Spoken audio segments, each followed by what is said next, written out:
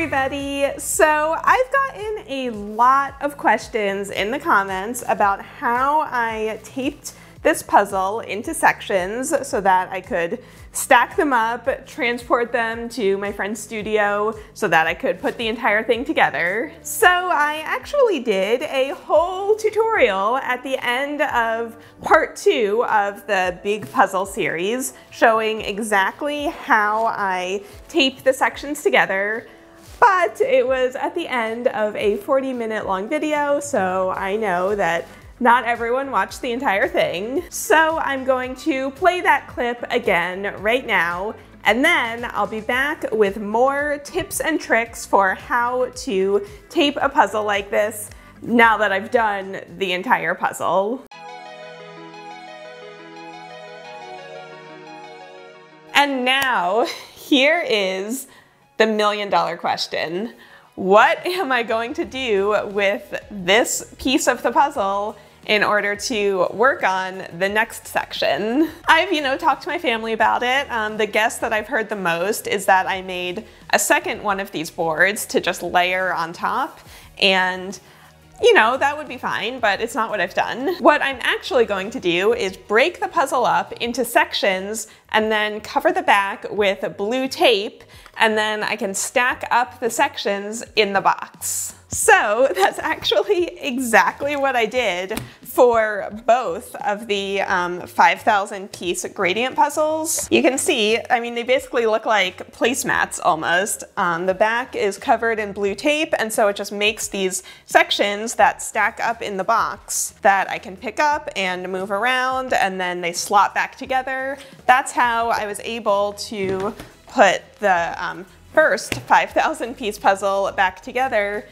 on the floor in order to show the two of them side by side. So I actually have a little secret for you. I already started covering the back with blue tape, and so half of it is already taped together in sections. Look at that. So each section is 20 pieces by 27 pieces, and they just stack right in there.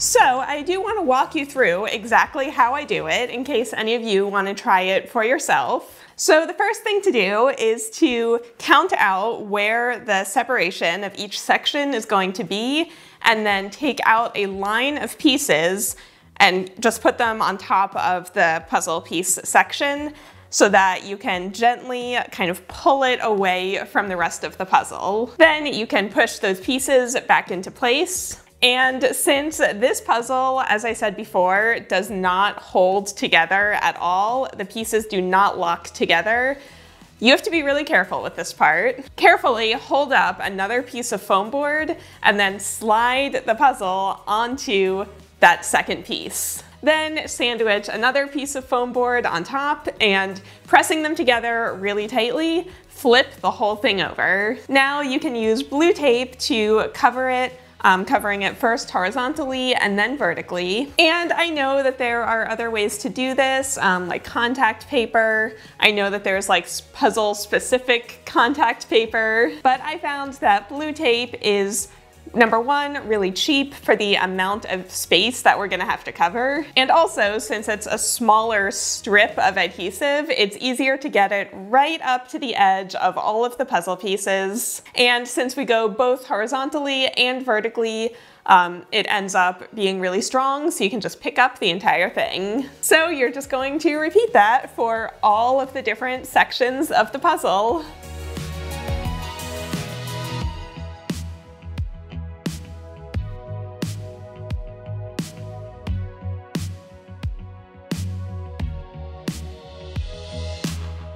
All right, so as you can see, once they're taped together, these sections are really strong. When I was putting the entire thing together, I was literally throwing them around and they were totally fine. I would recommend though, when you're taping it, that you press down really hard on the corners, because these corner pieces can tend to pop off, and so you just have to keep an eye on it and grab them when they fall off. just because since we're not going all the way to the edge, they have a little less tape on them than obviously the ones in the middle. So the tape that I'm using is the 2-inch Duck brand painter's tape. I went through a little over an entire roll of this per section of the puzzle. So if you're doing this exact same puzzle, you would need 5 rolls of tape. However, I did get a comment that if I'm planning to keep this for a long time,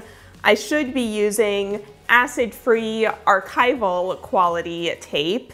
And they're probably right. I just didn't really think of that. The only issue is that this is a lot of space to cover, and acid-free tape is a lot more expensive than regular tape. But sometime in the future, I will try taping a puzzle with acid-free tape, and then, I don't know, like 10 years from now, I'll report back and let you know how they're doing.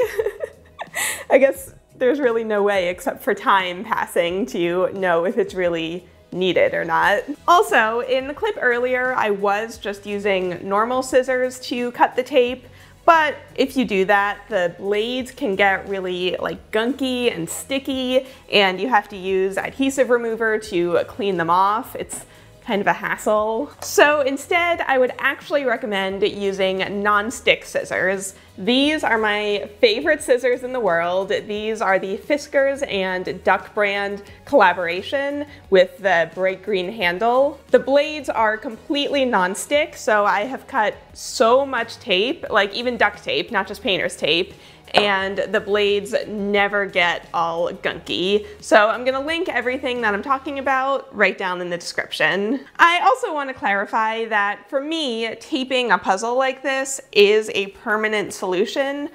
You can carefully peel off the tape, but you're gonna take some of the cardboard with it. So I'm planning to leave the tape on here, and then if I ever want to do it again, but with mixing all the pieces together, I'm gonna get a second copy of the puzzle. So as I've been saying, hopefully someday I can mount this onto like a piece of wood or some kind of backing so that I can hang it on the wall.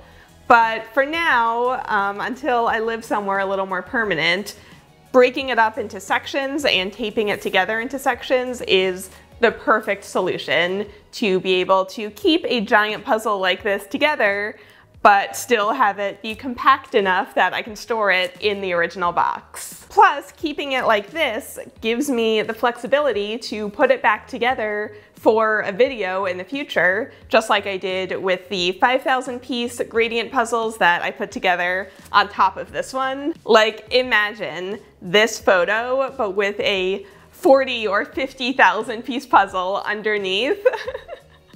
I hope that I can give you that photo someday. And then, of course, if you're doing a puzzle that actually does hold together well, like I just did this Eeboo puzzle, which you can see I can like pick it up and it all stays together. The Educa puzzle could never do that. It would just crumble apart. But if you're doing a puzzle like this and you want to save it in sections, of course, you can just stack them up in the box without actually taping them. So I just use the box to see how big each section should be.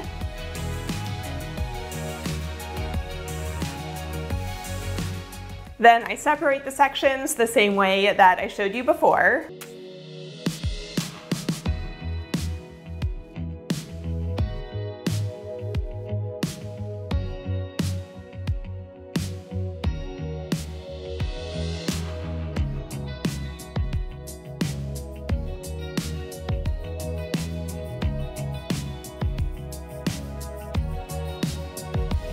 And then I can just stack them right in there.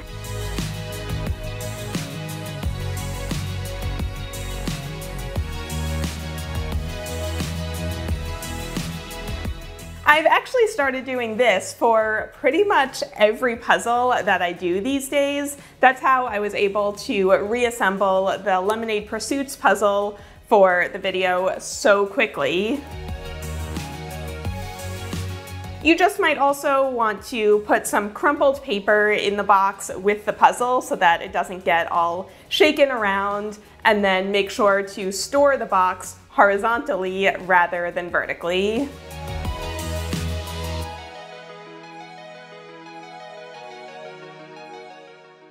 So I hope that answered all of your questions about how to tape a puzzle together into sections. Let me know in the comments if there's anything else that you want to know about doing this. And if you somehow made it to this video and you haven't seen all of the videos of me doing the giant puzzle, I'm going to link all of those right down below. So thank you for watching. I hope this video helped, and I will see you all soon for more puzzle videos.